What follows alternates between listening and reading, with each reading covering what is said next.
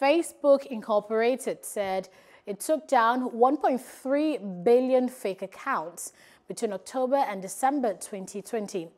The company also removed more than 12 million pieces of content about coronavirus and vaccines that global health experts flagged as misinformation. Facebook said it had over 35,000 people working on tackling misinformation on its platform as misinformation about coronavirus continued to spread at this time.